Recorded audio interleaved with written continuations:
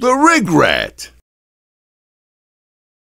So this is the 42-inch baby grand piano shell from Keyhole Piano Shells, located in Michigan. And this is how the ES8, the Kawai ES8, this is how it looks. And this time set up, I just played a few hours, and this is how it looks at a gig. How about that? Some people may not care at all, and some people may just love seeing what it looks like. It looks wonderful. I'm glad I didn't choose to try to take a picture of myself in this shot, because I'm awful fat. Look at that, tips, huh?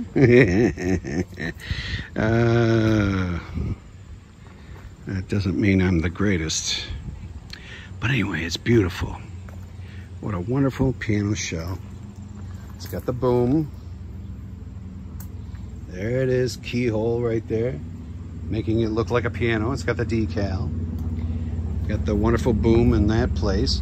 And over here, as I may have said in a different video, it's got the hole here also for if you wanted to put the boom on that side.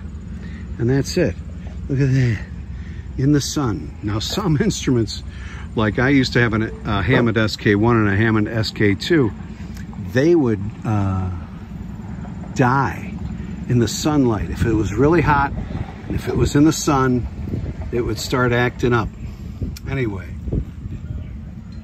this doesn't seem to act up.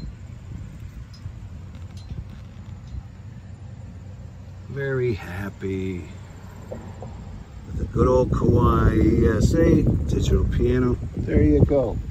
More shots of this piano shell, which I believe in.